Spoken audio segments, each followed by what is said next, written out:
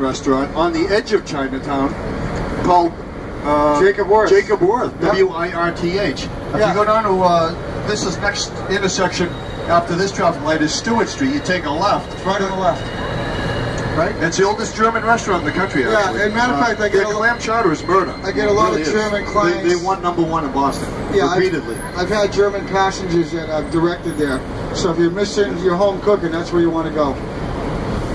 If you want to get a ticket to a show same day, to the right of Faneuil Hall, that's where you're looking at Sam Adams statue, there's a little kiosk, Arts Boston, A-R-T, I can't say that letter, A-R-T-S.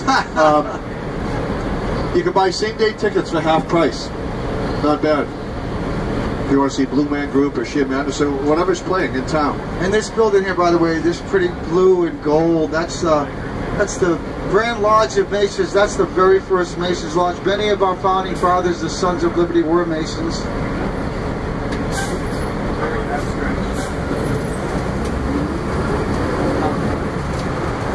Whoa, what's that woman? She's not even looking. I can't believe I had her all the it way. blows my mind.